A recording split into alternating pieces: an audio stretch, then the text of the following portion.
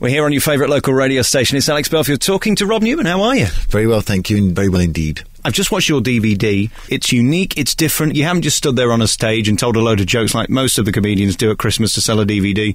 A lot of effort's gone into it, and your character is so unique and odd. Congratulations. Thank you. I've never been congratulated for my oddness before. But, well, I mean it in the nicest possible way. You're different, and the stuff you talk about is fascinating because you're actually making a very good point. Oh, thank you, yes. The show History of Oil, I think the reason why it sort of looks like it took a long time to get together is that it did, because it was originally a stand-up show called Apocalypso, and then it got sort of whittled down, and I took all the rubbish bits out and then had about 5 minutes, so I put some of them back in again and we built it up again, and then there's a free bonus track which is free bonus performance. There's me pretending to be a rock star. Free bonus track, but there's another live one which is filmed. History of Oil is filmed all beautifully and sumptuous angles and a costume and lighting and set design. And the other one is kind of me in front of this backdrop that Banksy did for us, and we had basically the Children's Film Foundation filming at these three 17-year-olds, but they got terribly bullied by the bouncers in the venue, and so it became two because they wouldn't let one of them film, and the other one he was sort of stuck at the back and he didn't dare move until about halfway through. He sort of see him thinking, I don't care, and so hopefully a contrast.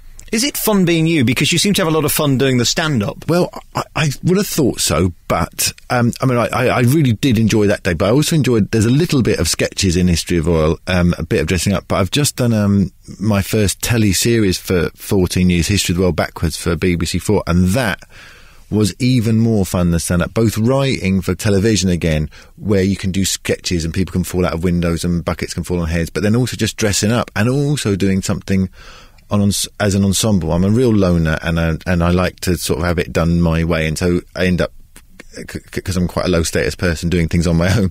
But this time it was really great to have a little cast of actors. There's 5 of you together, so it's kind of at the moment it's nice to do both, just to do some stand up, when, because you also have to negotiate a bit when you're doing sketches, and in stand up you say, I'm going to do this myself no matter how unfunny it is.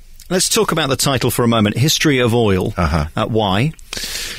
History of Oil, because I just think that oil is central to understanding the last 100 years, and it's never put in the centre of the story that we tell ourselves of the 20th and the 21st century.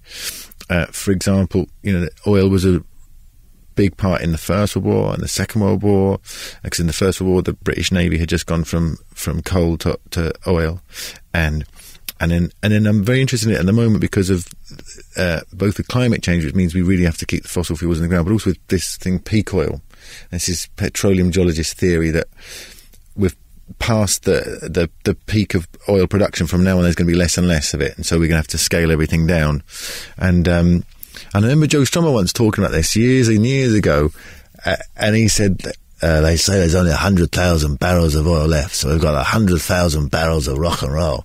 And so I feel I've developed the analysis somewhat, but Strummer gave us all the heads up.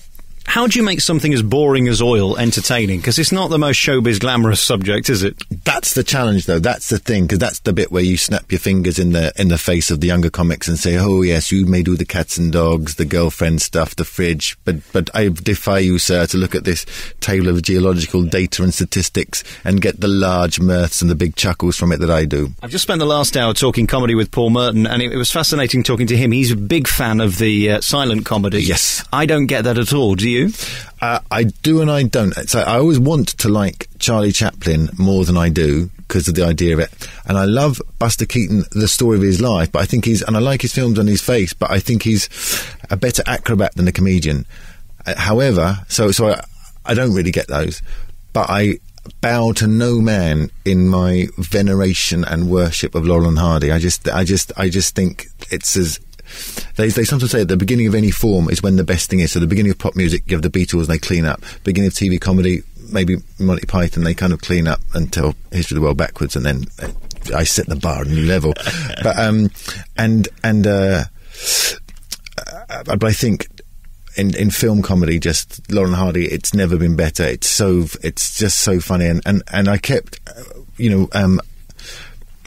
like I really like in History of Oil all the crazy camera works, but I usually try to have, for like a visual gag, the camera shouldn't move, and that's what the Stan Laurel's really good at doing. Just and the camera's kind of deadpan; it just stays there, and so it's kind of it kind of looks more somber, and you're expecting something quite stately, and so when of course he falls out the window, it's just more fun. It's like you've got this very square grave board around it, and so it's just more funny when he and it's just the ideas, the amount of ideas in there, and also the warmth. There's such a lot of warmth and love, and it's so easy to do sort of cold and sardonic and sneery comedy, and Lord knows I've fallen into the trap of doing that in the past. I've tried not to in the last decade or so, and there's just such a lot of love in it as well, and then other times it's brutal as well, because there's one bit where Ollie's dying in hospital, and the nurse and Stan comes to visit him, and he's eating sunflower seeds, and he's only half it, and she goes, yeah, I'm afraid he's not going to last the night. And Stan's response is, he goes, oh. It's just a brilliant thing. Well, the thing that I love the most is the word veneration. I've never heard that in a sentence before. Congratulations. I like Thank you very much. Well, there's targets that have been set from BBC head office that you need to have several polysyllables in every interview from now on the radio. I think that's perfect. Let's talk about you as an act very finally, and what you are and who you are. If I don't know you, how would you describe your act? I don't know who to really compare you to. Yeah, I think that's the problem, isn't it? It's like Brian Eno and David Bowie just passing the trogs in the airport when they've just done Ziggy Stardust, and them saying, what is it, rhythm and blues, pub rock? Not exactly. Not exactly. I mean, you're not Joe Pasquale or Ken Dodd, are you? Trying. Give it, I'll get there. But, yeah,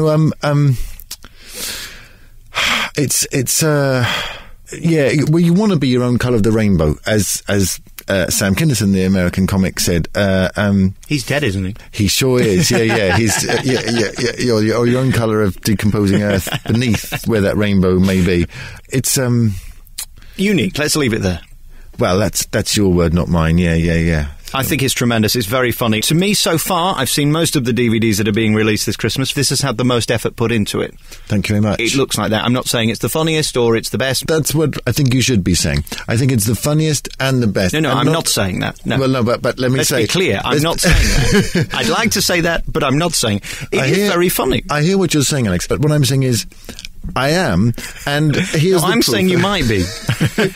We'll be here all day with this one. It's a tremendous DVD. I don't think I am. Yeah. Thank you so much for coming in, and I really love watching it. It's my first interview I've done about it, and that's really good because it's gone. They had you went across America. People were downloading it illegal off of Google Video and setting up screenings in cinemas and things, and saying, "Shall we send you the $230 we made?" And I said, "I can't really accept it because it'll all be whatever. So give it to whatever." I've just finished uploading it to YouTube. So they'll all get to see it as well. Well, no, I tell you, spread the wealth. It's been on. It's been on. That's been the only way people could get it for ages and ages. BitTorrent, Google Video. I always didn't even know about these places until people said, "We just made $10,000 showing the film we took of yours in a small barn in whatever, and we've given it to the Keep Guns Legal campaign of Denver or whatever." Oh man, you didn't let me finish anyway, because this is what I've got to say. It's a very good DVD. Please go and buy it. Because, unfortunately, Rob can only afford to shop in charity shops. This is what I've learned so far.